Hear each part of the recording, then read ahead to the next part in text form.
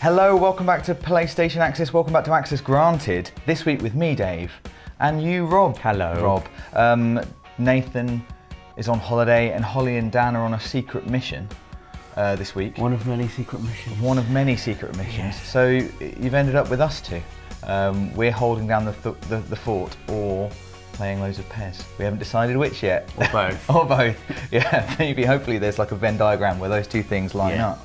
And we've got loads of great comments this week. Seriously, loads of really good comments this week that I've enjoyed reading. But first, it's the ultimate grudge match. It's what people have been calling for. I don't know for why. weeks and weeks. Why? And I've seen it brewing in the office. It's Rob versus Dan in Star Wars. It's one-on-onesie. This is gonna be one-on-onesie.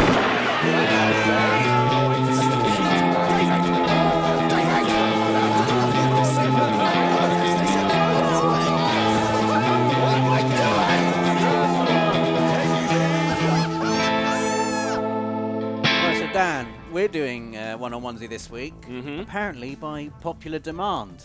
Well, I can see why. Although if you lose, there's no punishment for you. You don't, because you're away for secret missions next week. Exactly. So you're not going to be having to wear the onesie. So basically, So I win either way. either I don't have to wear the onesie. Should we say if I lose, I do Dave not- has to wear the onesie? Yes.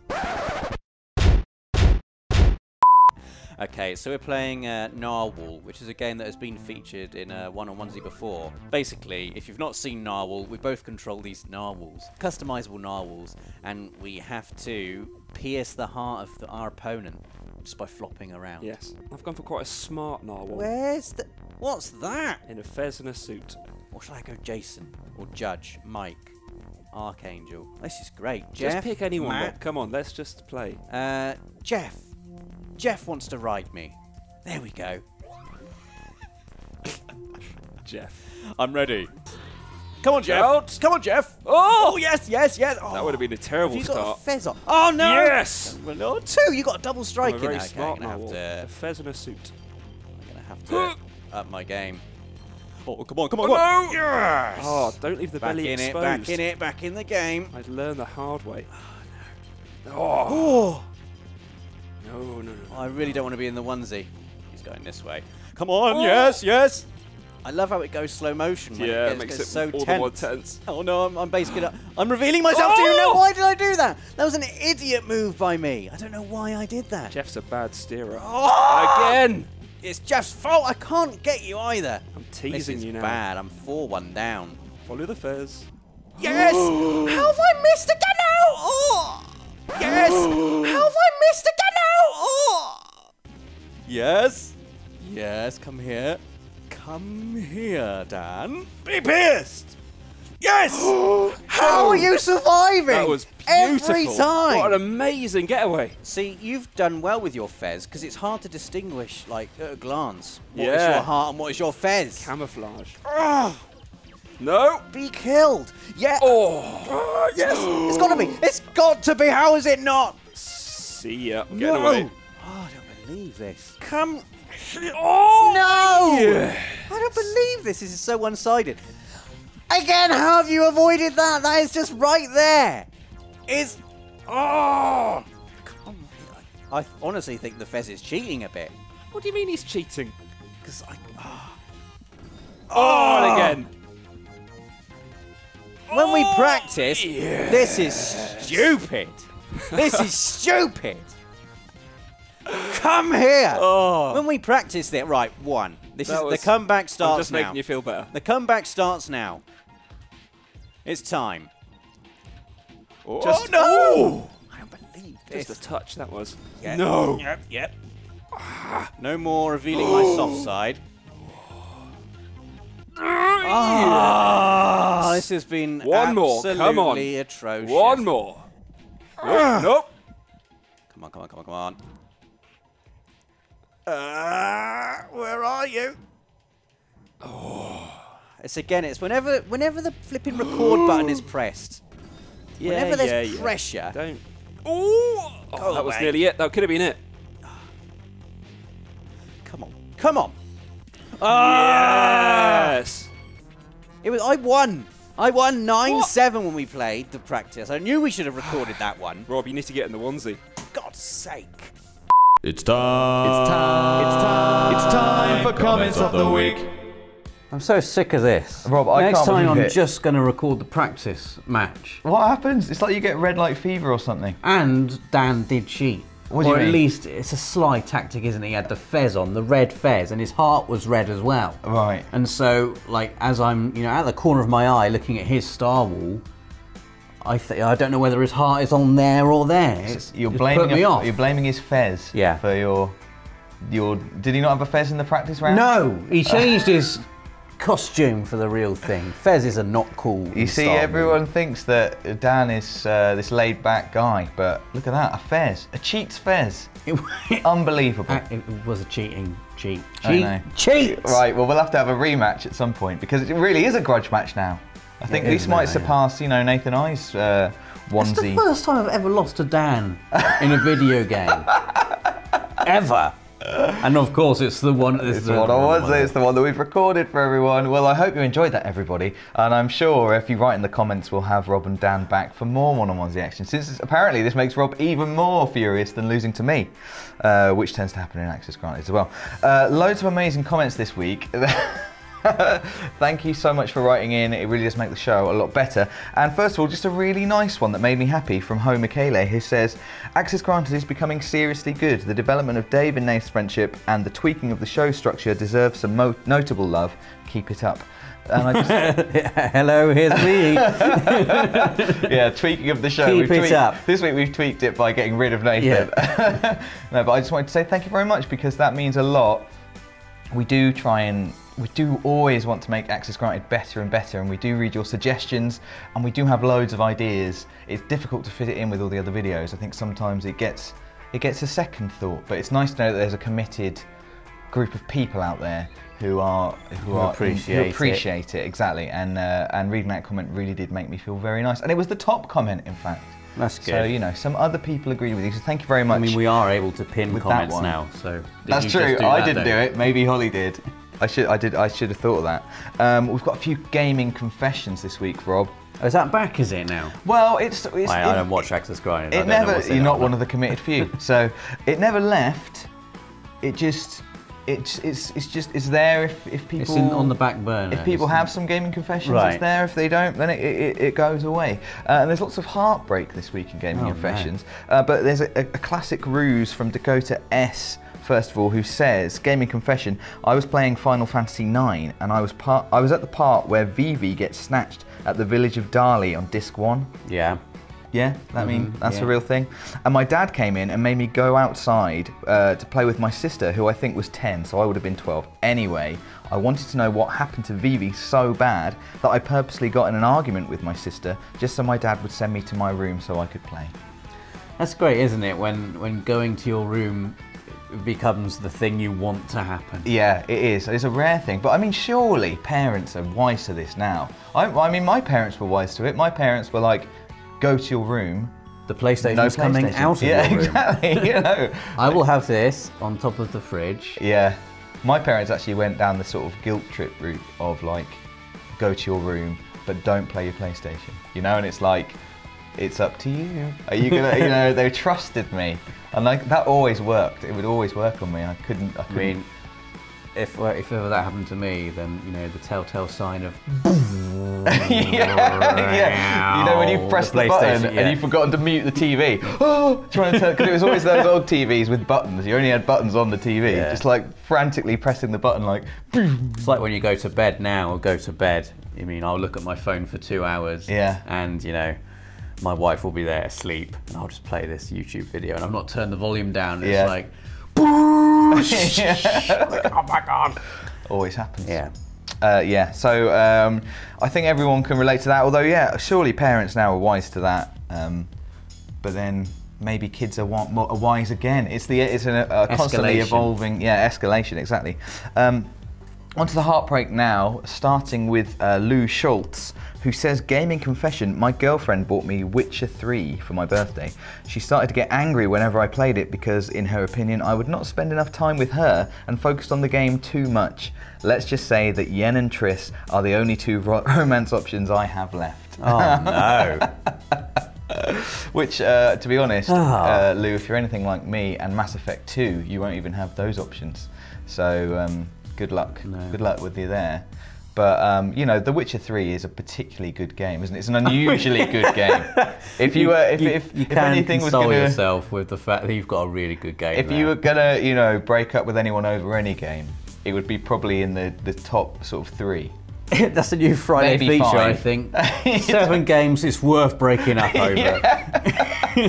Yeah, definitely. But then she did buy you the game, so it's. I mean, maybe she was a keeper. It swings and roundabouts. It's an ever-evolving sort of situation. Have you ever had any romance on the rocks due to games, Rob? I don't know if I've ever told this story, but I can't believe it. I've uncovered something. I'm so excited. I'm sure I've told you this before. I don't know. But it feels awful now. Well, you've got to finish it now. My ex-girlfriend, this is like 12 years ago when I was at university. Yeah. Like, our relationship was on the rocks anyway. It was a long-distance relationship. But the final straw of the relationship came when she phoned me during the final boss of Final Fantasy 12. And yeah, it didn't last past that phone call. Did you even? What, you answered the phone? Yeah. Did you pause the game? Yeah, I had to. It Right. was the final boss. Yeah, okay. Well, I didn't want to think of you just like, yeah, no, yeah, just like, just throwing out of a window or something. So what, it was more impatient then? Oh, God, I can imagine you like seeing it ring as you're pausing. Hello? Yeah, that's what happened. Yeah, look, it's just over.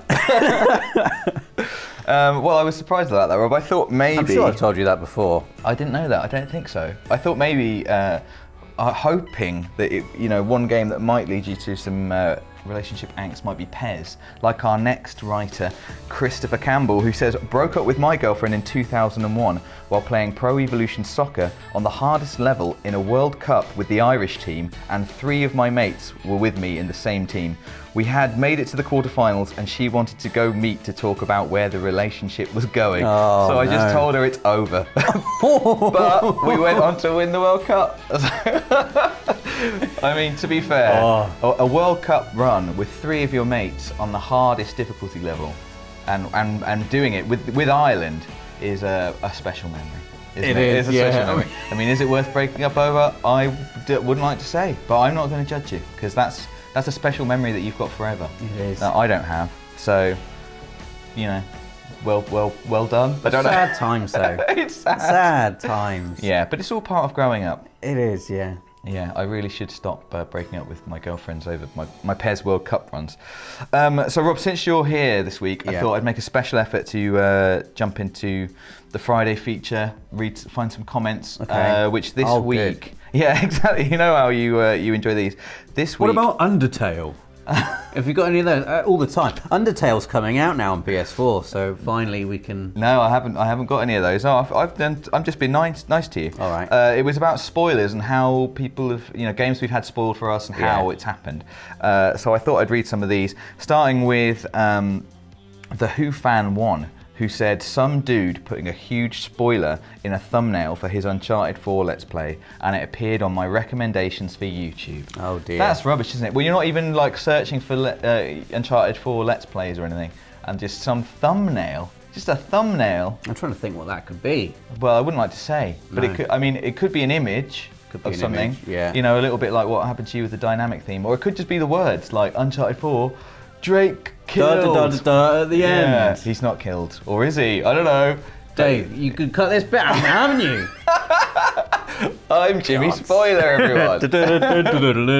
Who everyone loved, by the way. Everyone's a big fan of Jimmy Spoiler. Some good reaction, didn't he? So he might be a keeper. He might be up there with old Brian Cox. He always has to be introduced with that same that same introduction. Although people seem to be commenting that they want, whenever I do like a spoiler warning, for Jimmy Spoiler to give the spoiler warning. That kind doesn't of make any sense. Defeats the whole point of his character. No. There will be no spoiler warning. He would just come on and exactly. give it to you straight away. Maybe you just see him point. He could just his head pokes up in the corner. That's the spoiler warning. The image of him. He's about to.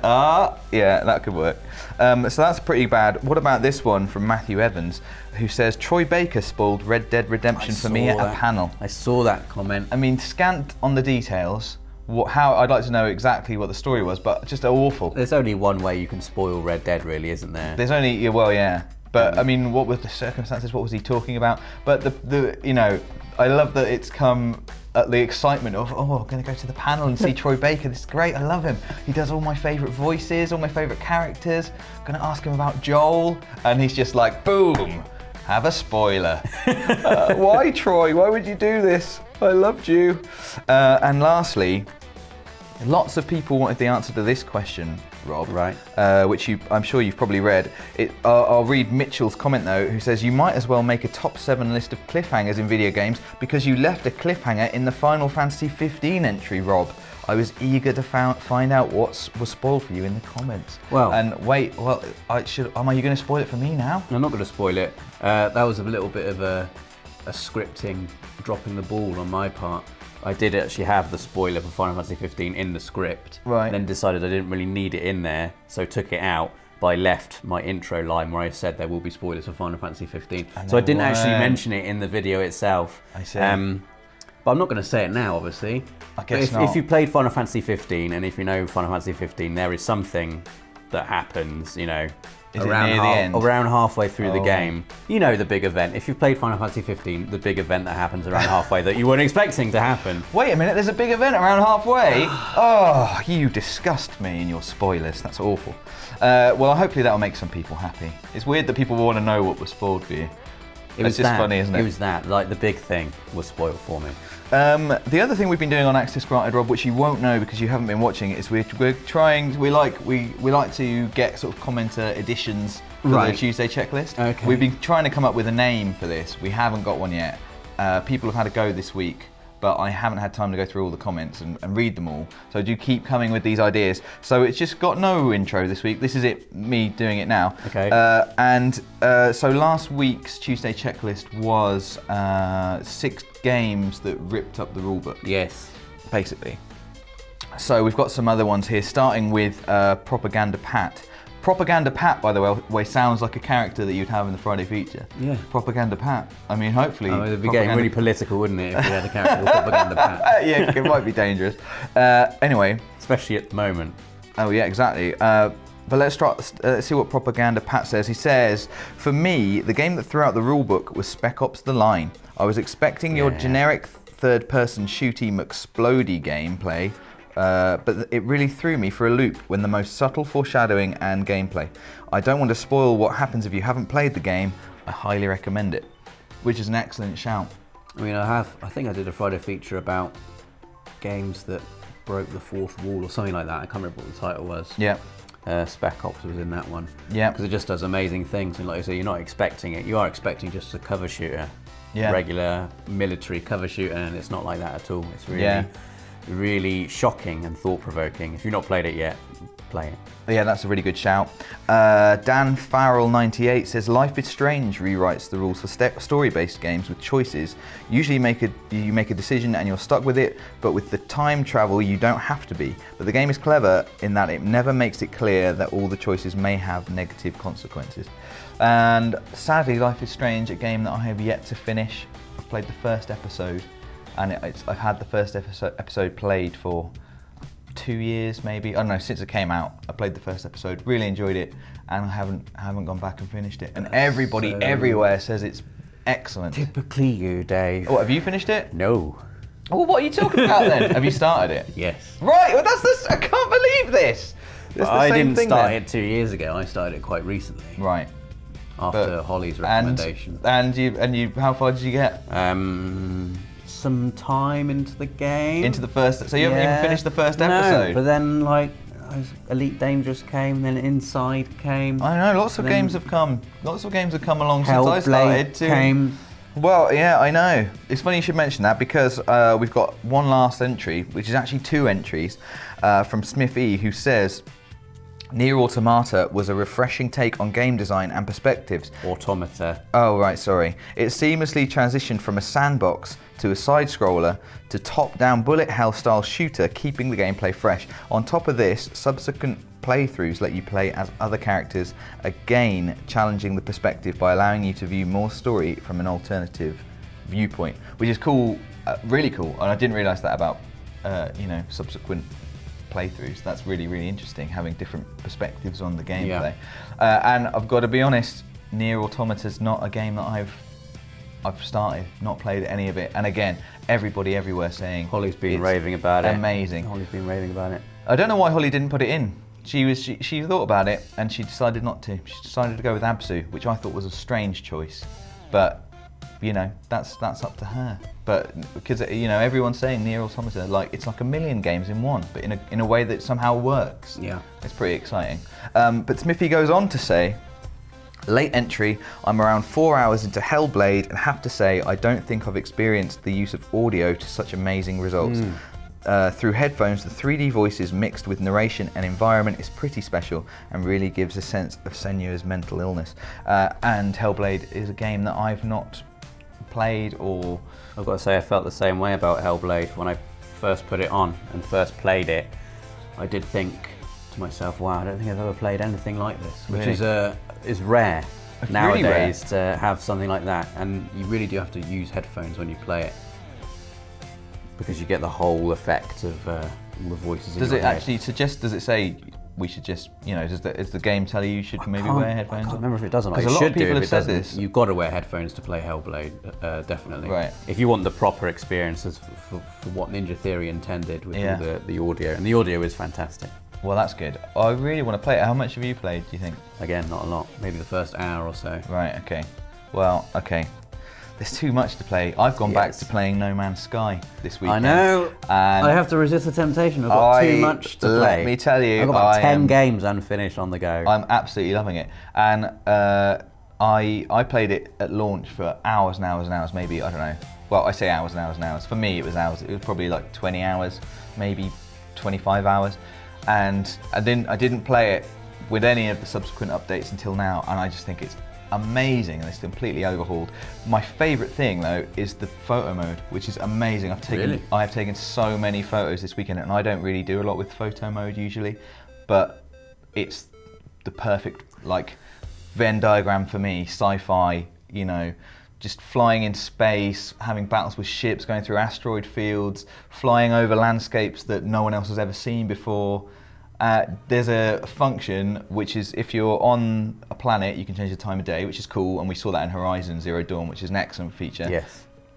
A really, really good feature. If you're in space, I think you can do this on the planet as well, well you basically can, but if you're in space, when you're in photo mode, you can click in the right stick and it will move the sun to wherever you're looking. So you can position the sun behind a planet, behind a space station, behind you.